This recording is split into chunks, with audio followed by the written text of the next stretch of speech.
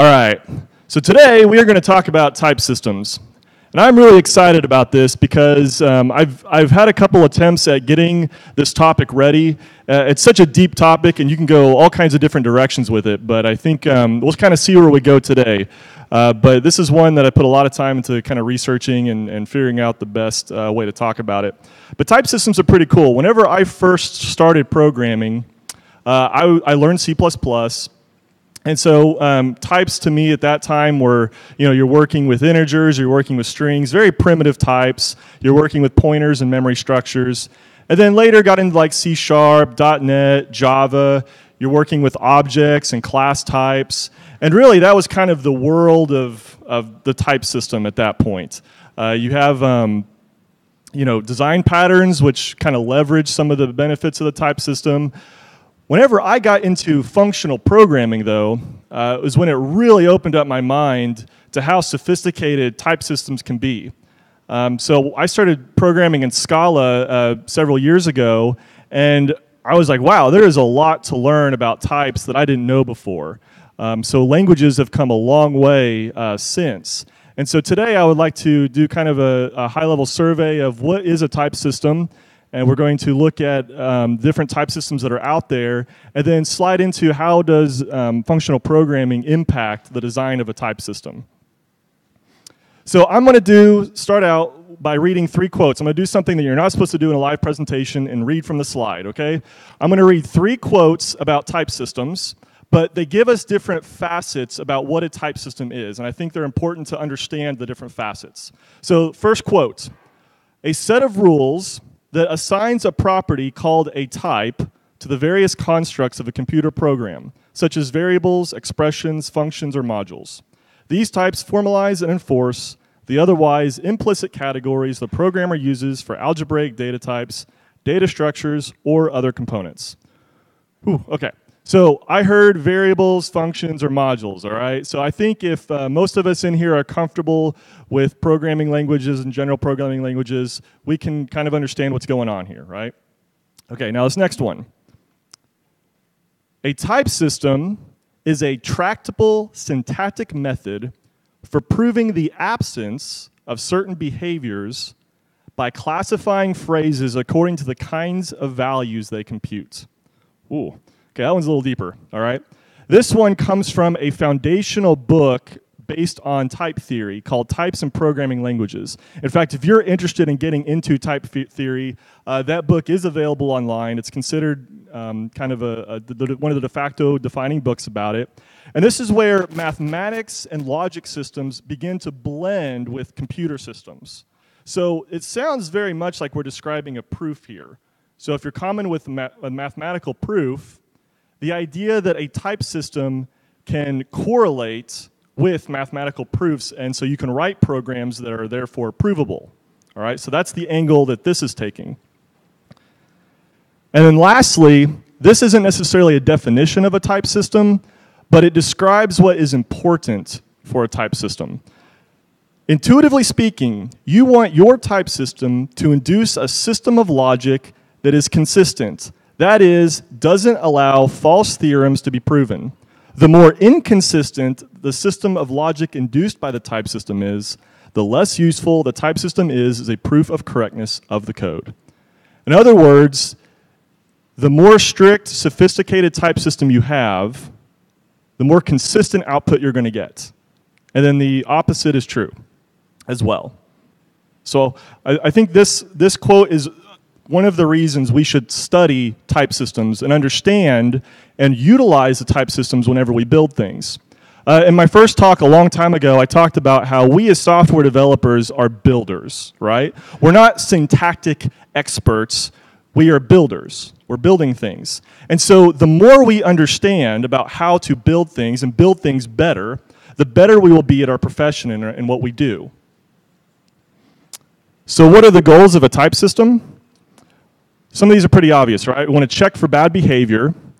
We want to do that as early as possible so that we learn about the problems in our program at the time of writing the program and not having our users do it. We want to enable abstractions.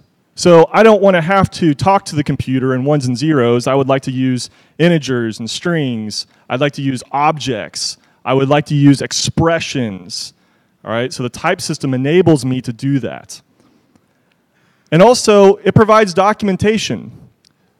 The more sophisticated type system you have, the more documented your code is going to be, because the code is going to represent the truth, right? When you add code comments, and that's your primary mode of documentation, it's easy for that to drift over time or be inconsistent. Maybe the code comments captured the developer's perspective of what's going on, but it may not really be what's happening. So a good type system also helps you self-document your code better.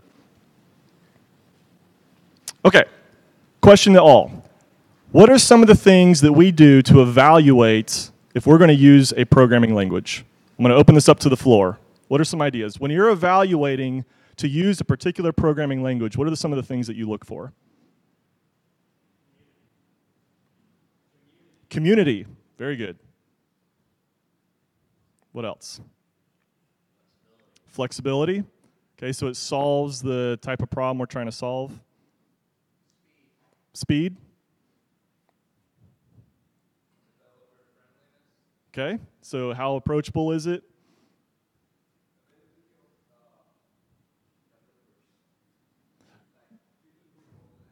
Okay, so the availability of expert developers, people that know the language and are going to proselytize it.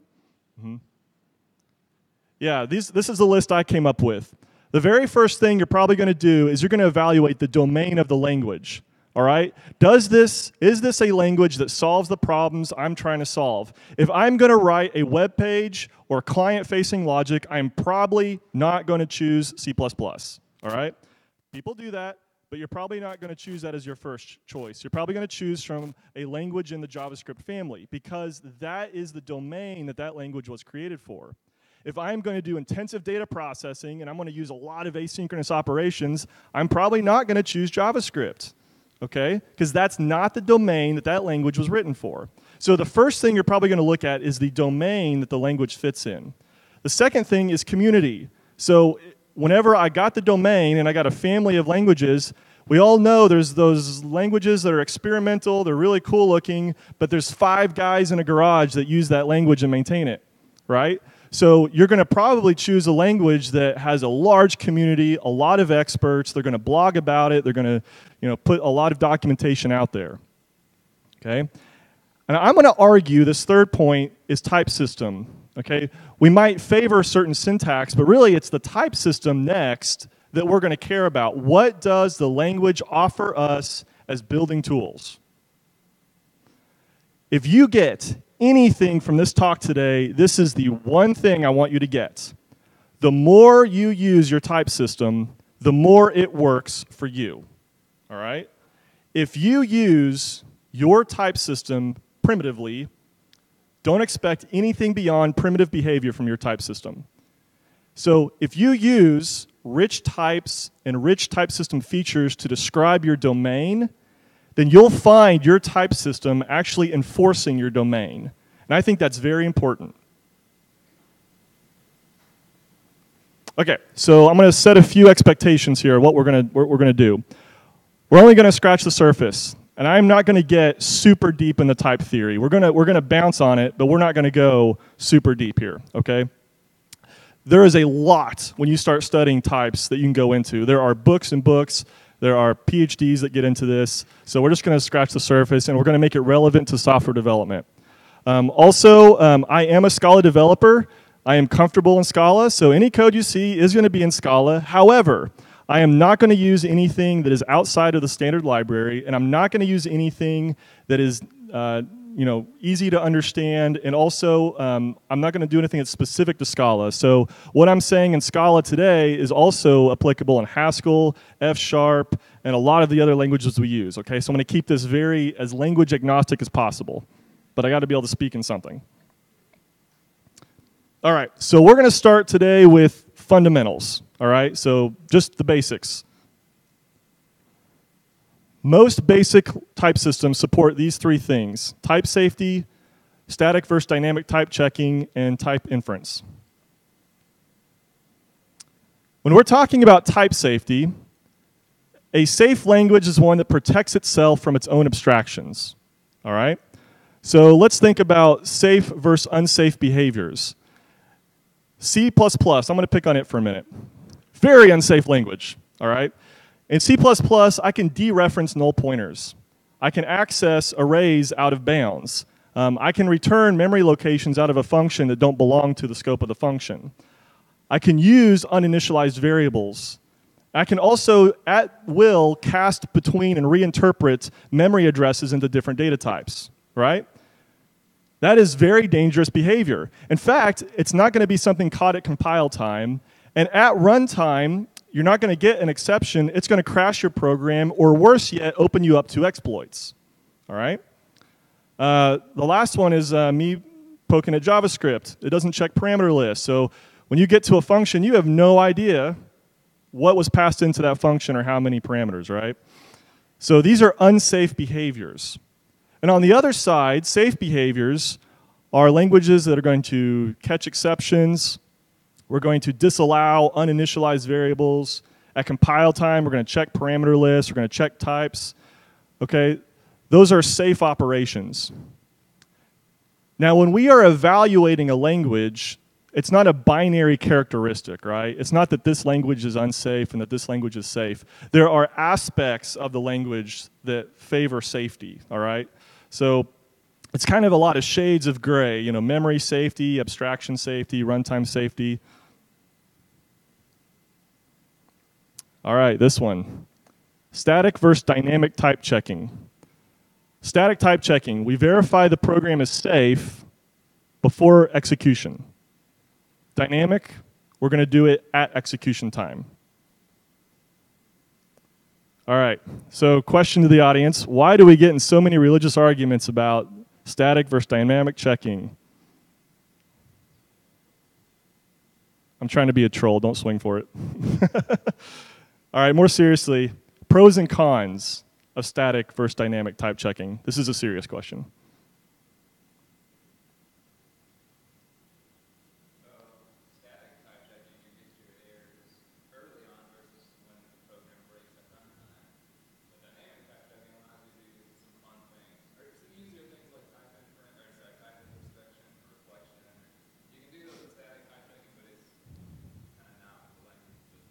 Exactly, exactly.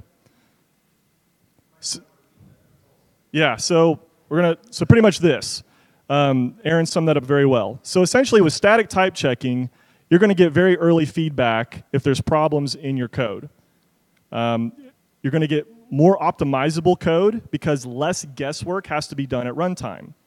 But you're going to have to annotate your code a lot more, and that test compile cycle is going to be a little bit longer. Now, dynamic type checking, on the other hand, it's very quick, on your feet, off the cuff. You can do a lot of different type introspection. You get duck typing. If it looks like this, you can change things at runtime. It's fantastic for prototyping. But you're also going to have to write a lot more unit tests to do things that a statically typed type system would check for normally, right? You don't want to be at runtime and not have any unit tests, and it turns out you're getting crazy types passed around everywhere. They're really for different kinds of applications. You got to think about that. Here are just some languages that are static versus dynamic. I think most of us are probably familiar with a lot of these, so I'm not going to spend too much time here. Okay, this last one I threw in just because I don't feel like it'd be complete if I didn't mention it. Strong versus weak typing. The community generally says this is a very bad description because it's very unclear what it means.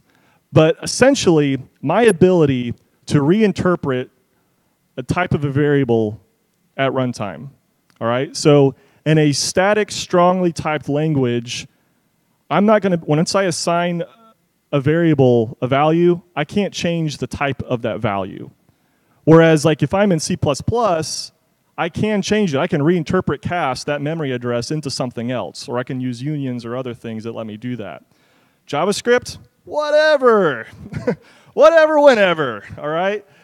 Yeah, so you get the idea. Okay, so again, shades of gray. It's kind of all over the place, and languages cover these in different areas a little bit differently.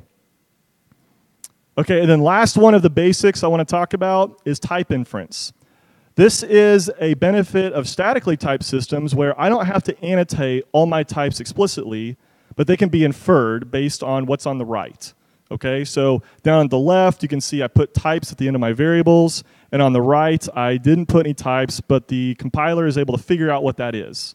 Okay, that is still a feature of static typing language. A lot of people confuse that with dynamic typing. It's different. This is static typing still. It's done prior to execution, but it's just the compiler is being super smart and figuring out what I got. The biggest benefit of this is, and we as functional programmers know this, is that whenever you're doing functional programming, you don't have to tell the computer how to do every little step of something. So for instance, when I'm in an imperative programming language and I'm doing a loop, I have to describe exactly how that loop is going to work. All right? I have to have a counter, I have to have an increment, and I've got to kind of follow through there. In functional programming, we like expressions. So what is it that I want done? And I'm going to let the compiler figure out how to build that. Okay? Type inference is a nice advanced feature that lets us get there. Okay? And then one last thing about this, type-driven development. Whenever you have a really powerful type system, you can write programs with just the types, okay? The functions and the type signatures. At Osberg, where I work, whenever we write a new microservice, it's not uncommon for us just to write functions and types, the entire microservice, before we provide any implementation at all. And then once it compiles and we understand that the overall structure of the code looks good, then we'll fill in the itty-gritty details about how those functions are going to be accomplished. But because we're using a strict programming language, I know that if I have that input mapped to an output, that whenever it compiles, it's probably going to work. All right? So that's type-driven development. Okay, how are we doing so far? All right, that's just kind of the basics. Even general-purpose programming languages are going to support that. Probably nothing really groundbreaking there. All right? So let's go down a layer deeper, okay, into richer features of a modern type system. Okay, now this one a lot of us are probably already familiar with, but functions as types. These are called higher order functions. And what a higher order function means is that I can pass a function into another function as an argument, or I can return a function from another function, okay, as the return type. So in this example, I'm assigning to a variable a function, all right? Used in this way, this is an anonymous function, but I'm saying y is going to be an integer, and that is going to yield another integer. It's going to yield y plus 100. So I can call x, passing in 50, and I'm going to get 150. So integer to integer, all right? In this example, I'm going to define a function where in the formatter position, it's going to take another function as its input. So I'm going to pass in a sequence of integers, and then I am going to pass in a formatter that's going to take an integer and return a string, and that whole function returns a string. So it's going to loop through that list of integers, and it's going to run it through that formatter to generate strings and then concatenate that all together. So you can see I'm going to define f as taking an integer, and then I'm going to call that format function, and I'm just going to pass f right into it. And then I'm going to get that result at the bottom. All right? So that's higher order functions. This is kind of the rage these days with programming languages, because a lot of programming languages that did not start with higher order functions are starting to adopt them now. So C# supports these, Java's beginning to support these. Most of the functional programming languages already support this. JavaScript supports this. You get the idea.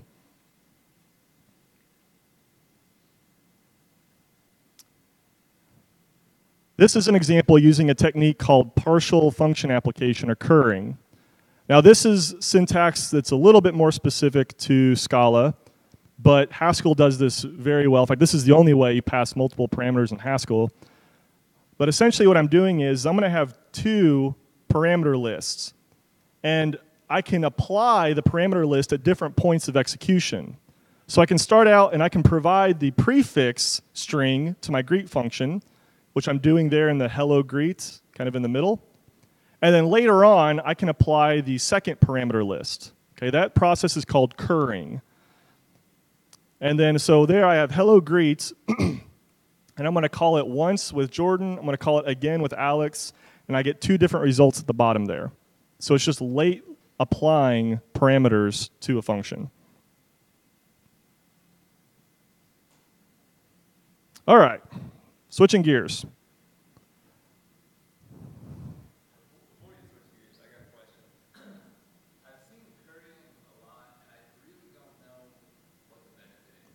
So the question is, yeah, what is the benefit of curring?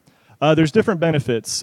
So if you're in a language like Haskell, for instance, that's just kind of the way that you do it, right? So all of your functions are going to take one parameter, and you essentially, every time you invoke it, you're going to get another function that expects the next parameter until you get the result. When you study category theory, that is actually very natural with how category theory handles mappings from categories. But more pragmatically, it is kind of a way of doing dependency injection for your functions, if you want to think about it that way. So let's take the example where you want to make a call to a database, and you want to pass in something that's going to, like a parameter that's going to query the database on a filter. You might want to pass in the connection string of that database before you do your call, because you want to do injection on your configuration. But you don't want to have to do that all the way down at the point that that's needed. So what you can do is you can pass in like that config type early on in your program, and that's going to give you a function that's going to talk to the database that already has that baked into it. So then later on in your code, you can call it with the filter value, and it's already got that other one in place, and so then it'll run. So it kind of helps you from having like these really long parameter lists. You can kind of build it up over time. That's one example. There's several others, but that's kind of like a immediate practical one. All right, so let's talk about conditionals. Have you guys ever seen this? You know, people online talking about how if statements are evil. Does anybody want to take a bat as to why if statements are considered not great? You got to cover all the cases. Yeah. So. Exactly. Zach first. A lot of times they don't return a value. So you're not going to guarantee the output from that conditional body. Dylan?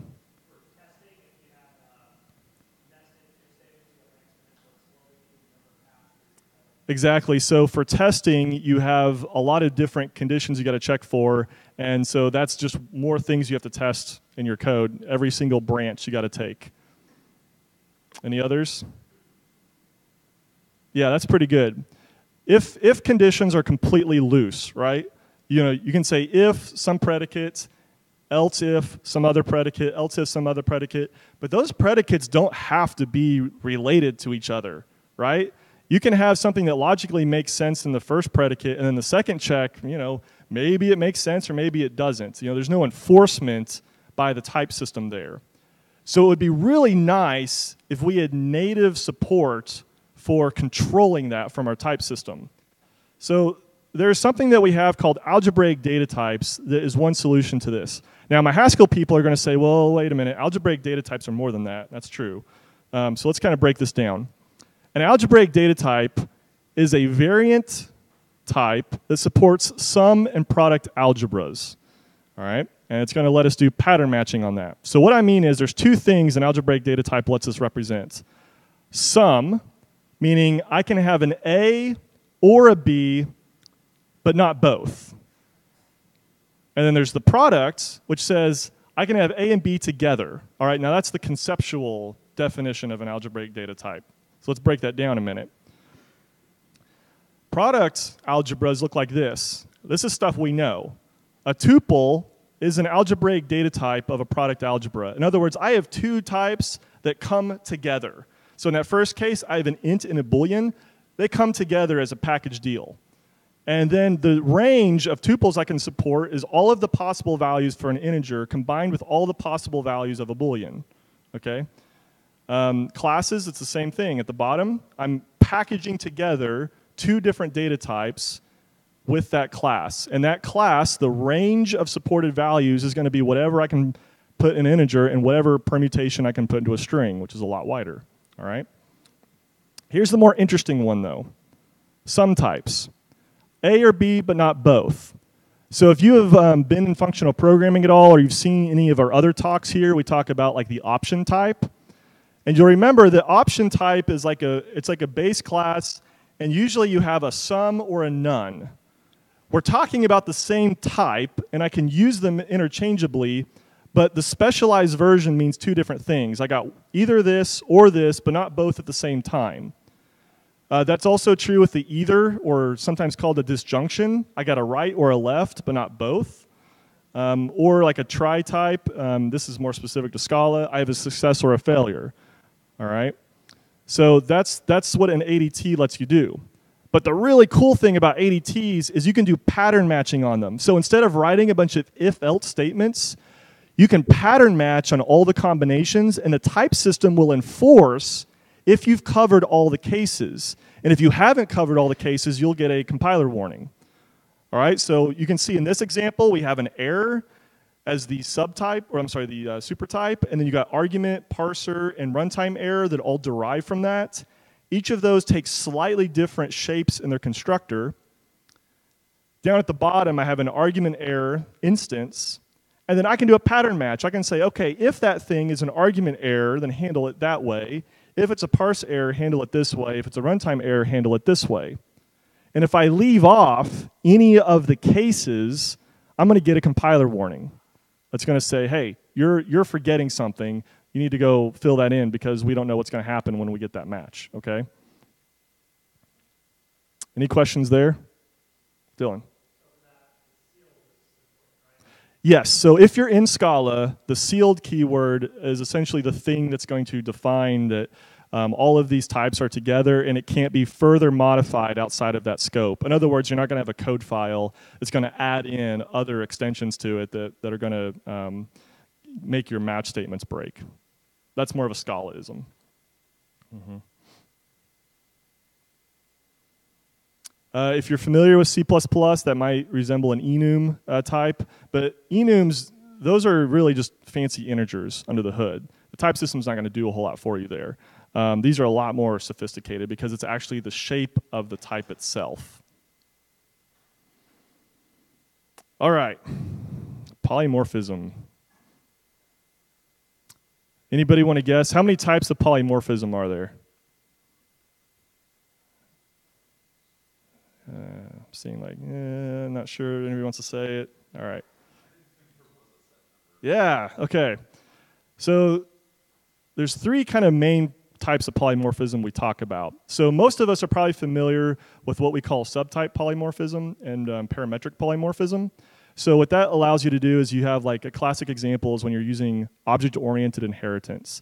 You got a base type, so let's say we've got a shape type, and you got specialized versions of that shape, triangles, squares, circles, and then each of those can give you like an area, right? And so I don't care what specific type I have, I can call dot area, and I can get back whatever that specialized type returns me. And that's polymorphism at a subtype level.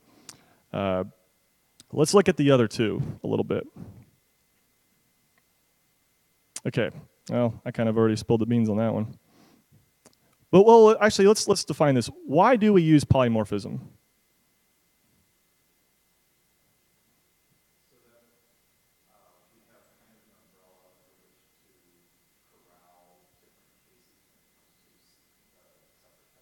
Mm-hmm.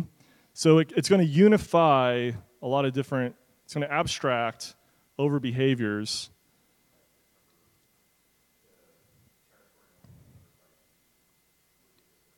Exactly. So I can have a bunch of specialized types, but they all be unified and treated as the same based on common behaviors between them. Mm-hmm.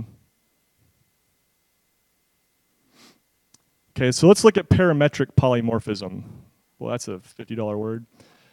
Okay, this is very similar. If you use C# or Java, this should be very familiar to you. Okay, essentially, this is the ability to say, I'm going to have a class, an object type, that supports some other data type in it. So a very classical example is a list of T. I don't care what T is. I don't care if it's a list of integers. I don't care if it's a list of strings. I want to support just a generic list of things.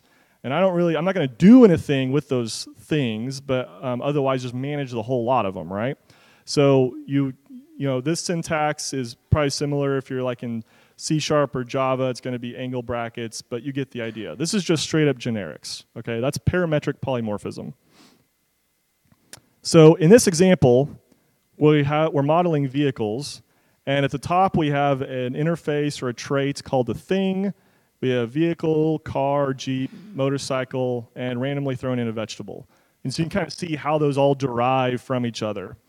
And then we're going to have a class that represents parking that's going to take a type into it. We don't know what type, but it's going to take a type. Now, if I create a parking that expects a motorcycle type, then I have to pass in a motorcycle to that.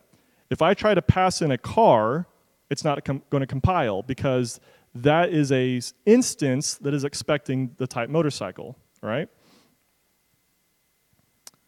But I can change my example, and I can say parking takes a car, and I can pass in a Jeep because a Jeep is a car according to the type hierarchy.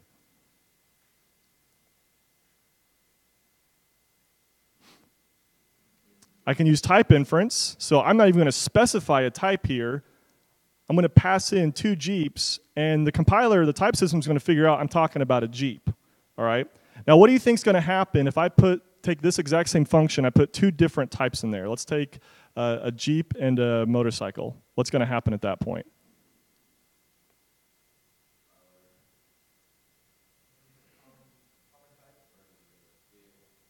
Okay, both, yes. So essentially, it's going to go to the nearest common type of vehicle, all right?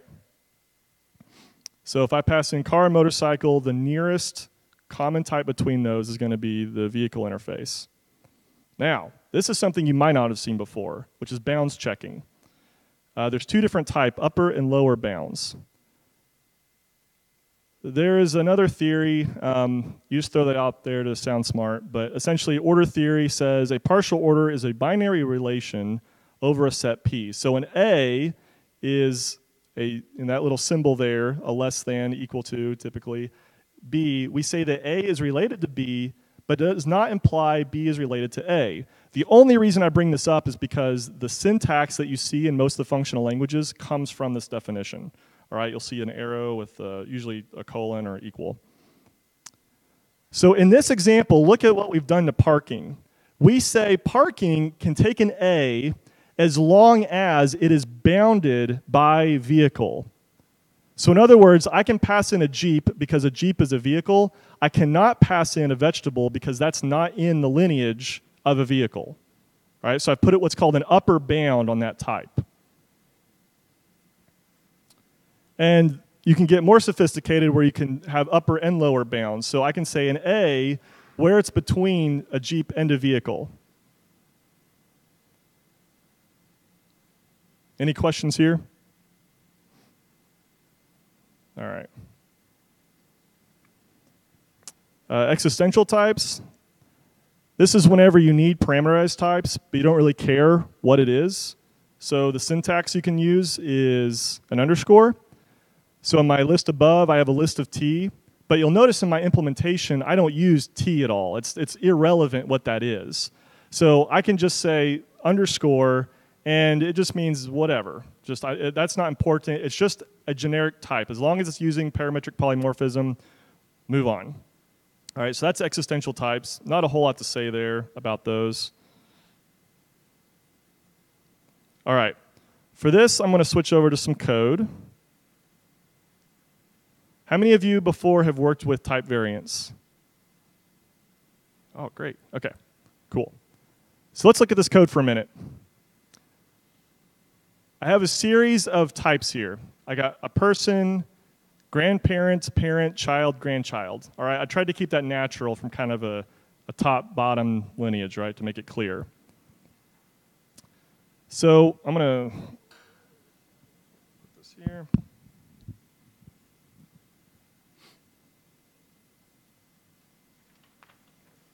Get my cheat sheet.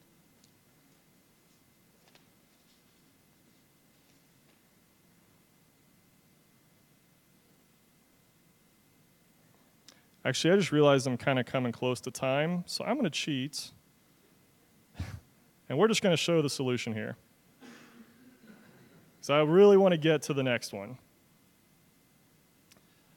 The idea of variance is that we want to control what types in a range of types are available for subclassing. So when I say two types are variant to each other, that means the two types are equal. So a list of string is compatible with another list of string. If I have a list of string compared to a list of integer, those are called invariant. They're two different types, technically. But it would be really nice if I can define a function or a class that takes a list of a type and any of its derivatives.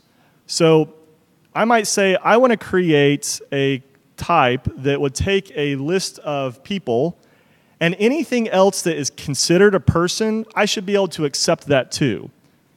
That is called covariance. So that means that I am saying all these subtypes will be treated as instances of all of the higher types as well.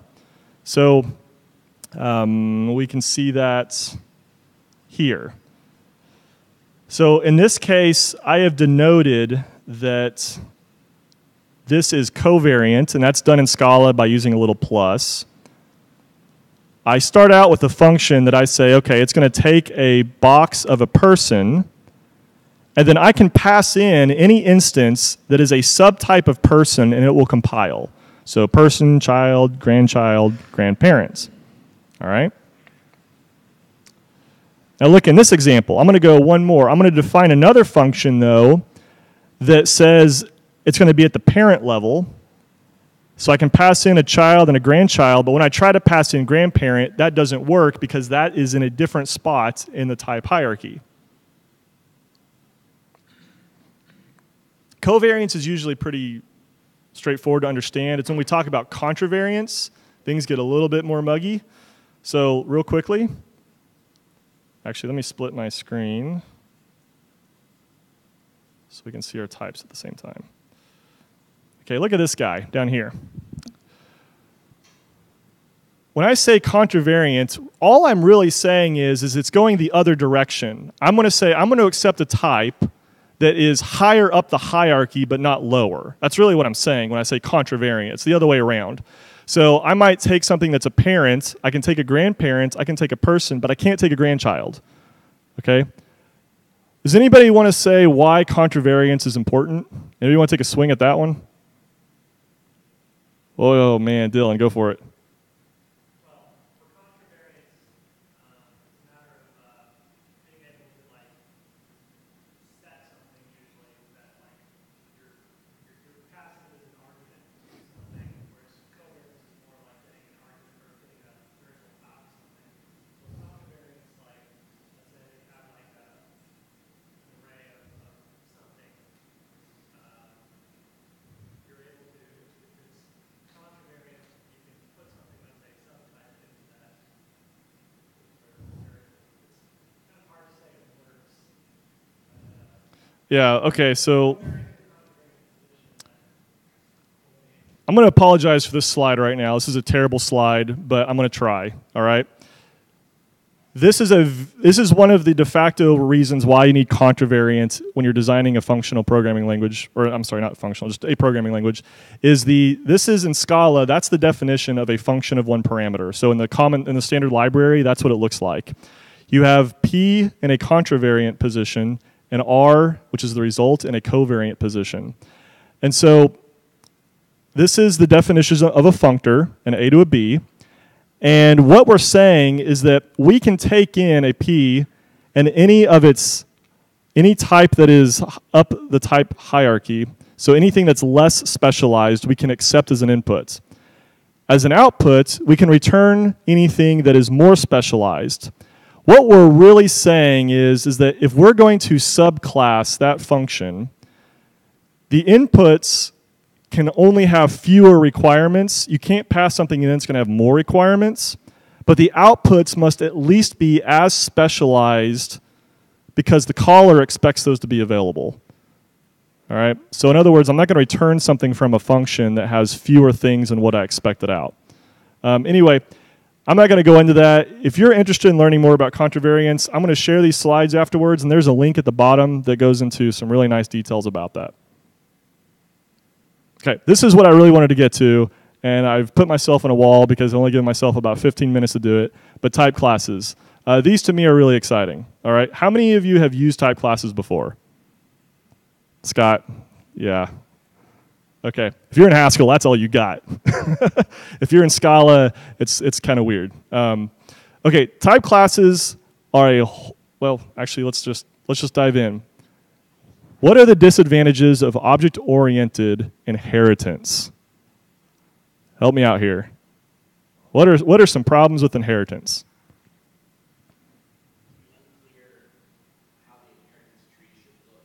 It's unclear how the inheritance tree should look. Do you mean like, you know, like what abstraction you should take? Yes. Yeah. Designing abstractions through inheritance is really hard to get right. It's easy to start dropping inheritance in, and then somebody else comes the way and says, oh, I need something. Hey, it kind of looks like this super type. I'm just going to inherit from it. And then before long, you get like this just mess of inheritance, and everything's at the wrong abstraction.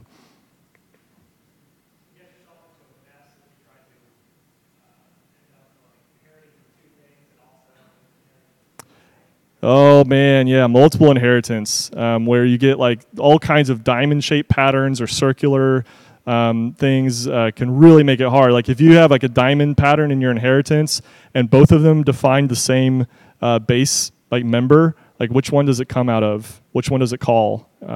Yeah. Any others?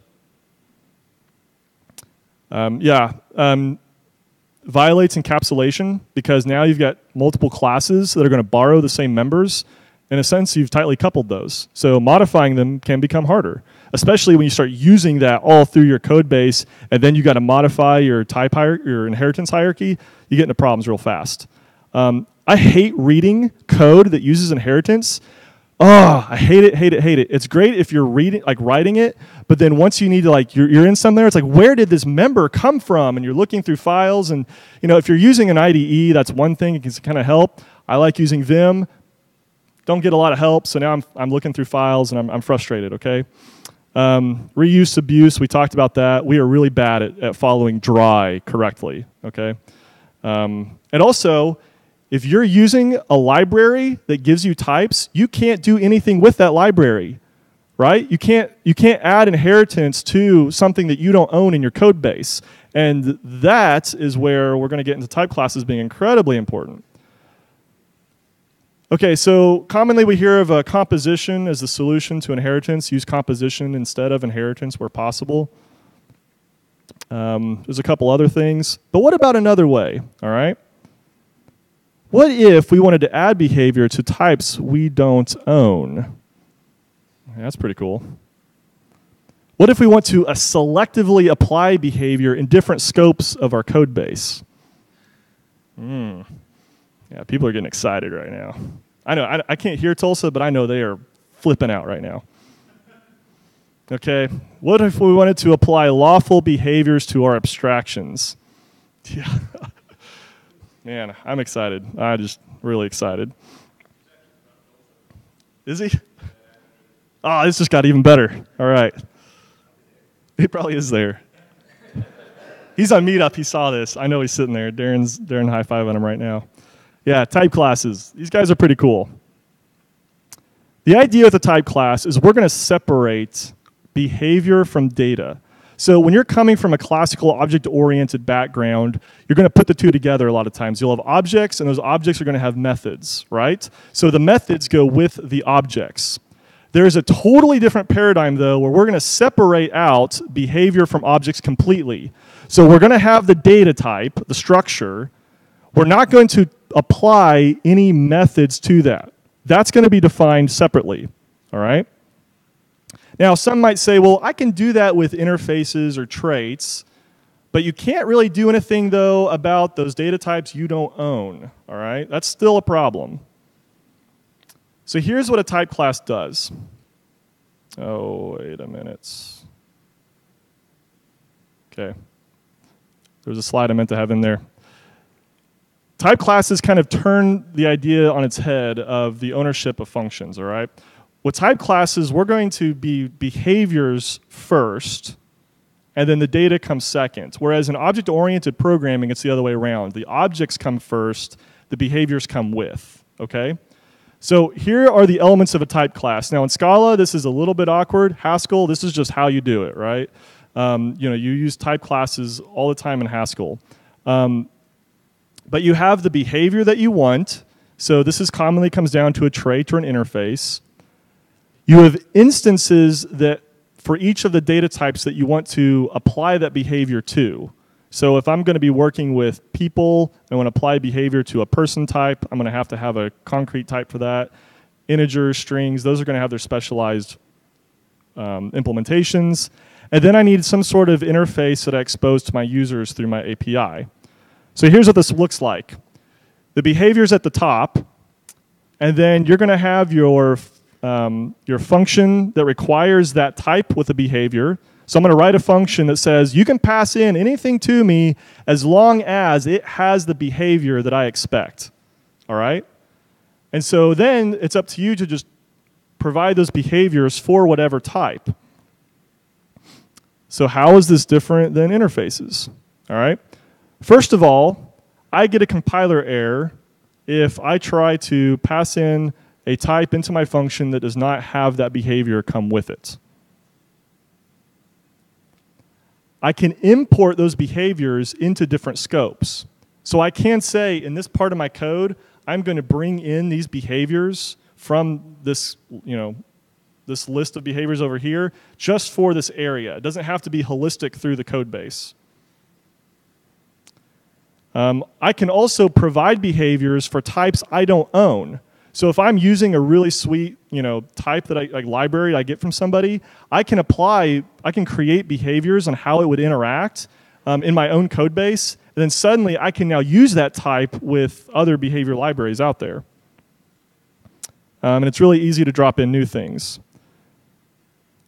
Okay, and I already said this. Essentially, we're flipping, instead of thinking about classes carrying behaviors, we have templates of behaviors, and then we're bringing along interpretations for different types. So here's an example in Scala. This is awkward in Scala. Unfortunately, this is not a first-class citizen in Scala. It's an idiomatic pattern. If you're in Haskell, this is built into the language. But you can kind of get the idea, though. We have a sealed trait at the top. Okay, we're going to represent a JSON type. All right? And then we have different JSON things. We're going to have a JSON object, a JSON string, a JSON number, and then JSON null. All of these extend from JSON. All right, so that's just defining my types. Now, the JSON writer, that's the behavior that I want to create. I want to be able to take in a thing, okay, type A, and produce a JSON from it. Anything, I want to produce a JSON, all right? That's the behavior I want, A to JSON. So the next step I got to do is I have to define the implementation of that behavior for the types I care about. So I'm going to do it for two different types. I'm going to do this for strings, and I'm going to do this for a person type. So the string type essentially says, okay, we're going to override the write method. We're going to convert that to a JS string and return that out. So it takes a string as the input, and then it's going to return a JSON string out. For the person type, which I've defined above, it's going to take in a person, and then this is going to create a JS object with the attributes broken out, the key value pairs. Now this is where it gets great, because now I can define a function that says to JSON, and what I'm doing there is I'm saying with that implicit, I'm saying whatever A is, there has to be a JSON writer for type A in scope. So in other words, that behavior has to be present in scope to work. And so down at the bottom is what I finally get. I'm going to say JSON.toJSON. I can pass in a person, and now I'm going to get out a JSON object. I can pass in a string, and now I'm going to get a JSON object out of it. Where you really see this is libraries like, if you're in the Scala ecosystem, you see this with Scala Z or the CATS library. Those are just type class libraries. And what they are is they're behaviors for category theory. And so you get all the semi-grupal, the functor, the folding and catamorphic capabilities. You get monoids and monads. You have all those lawful behaviors defined in Scalzi and Katz. And then you get a whole bunch of implementations of those behaviors. So you just drop it into your project, and suddenly all of your types can now work with lawful behavior. Okay? So pretty cool. I'm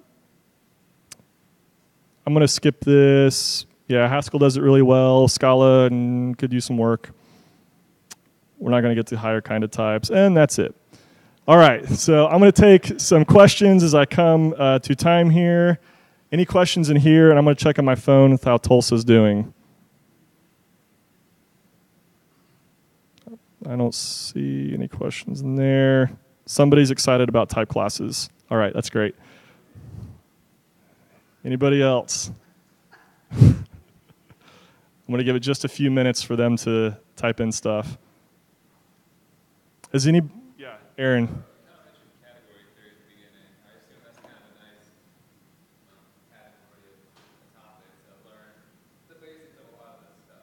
Mm-hmm. What would be a good place to learn the basics of category theory? But enough to where it's useful. Yes. So there is okay. So the question is, where can I go to learn more about category theory? Because it comes up all the time in this user group. Yeah, category theory. There's a lot of probably the best series I've seen is this series called Category Theory for the Working Programmer. I'm going to really mess up this guy's name. It's Bartosz Milewski or something like that. If you just type in category theory for the working programmer, it'll be the first thing you see.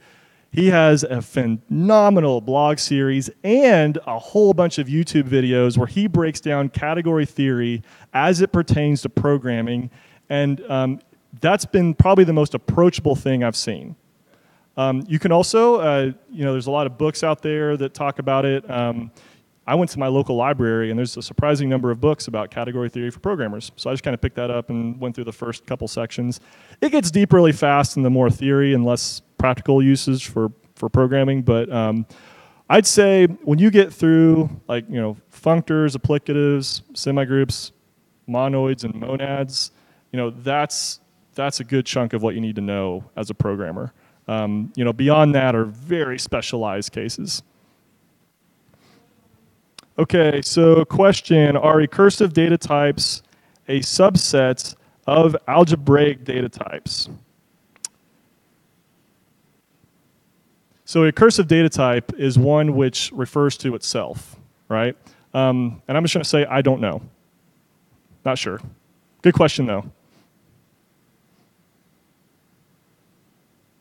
I think they can cooperate with algebraic data types because technically, with an algebraic data type, you're just saying if you're using a sum algebra, these come carried together. So you can have something that uses if you're representing an abstract tree, and you've got nodes and leaves and things, those types can be packaged together. So I'd imagine there is a way to do that.